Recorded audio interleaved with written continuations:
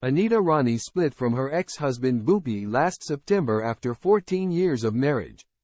Countryfile presenter Anita Rani opened up about her divorce from her former husband Bhupi as she addressed their separation. It comes as the BBC star, 46, took the plunge and embarked on her first solo trip to the Dolomites. The host said she had committed a cardinal sin after getting a divorce, and while being single in her mid-40s it forced her to re-evaluate her life.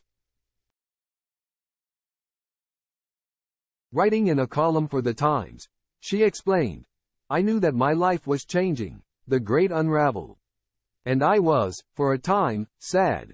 So in spring 2023, I took myself on a solo holiday for perspective. A privilege, I know. But it was in those quiet moments she admittedly began to unravel while being lost in her thoughts." The BBC star started to question her life after being closed to everything. "Things began to change," Anita explained. "Maybe it was lockdown. Maybe it was writing a memoir. I realized I'm flawed, deeply wounded, confused and unsatisfied." She went on. "Panic set in. Who the hell am I?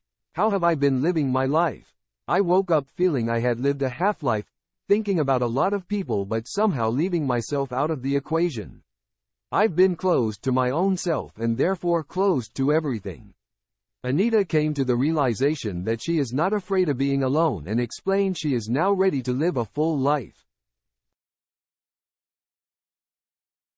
She has previously shared her joy at being single. "I feel like I've stepped into a place that I never, ever expected myself to be in."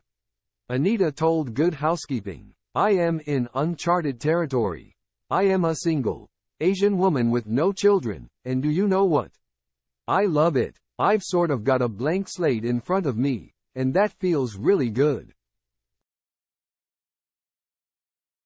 Last year Anita revealed that her marriage to ex-husband Bhupi, whom she wed in 2009 after dating for a year, ended amicably as their demanding careers led them to grow apart.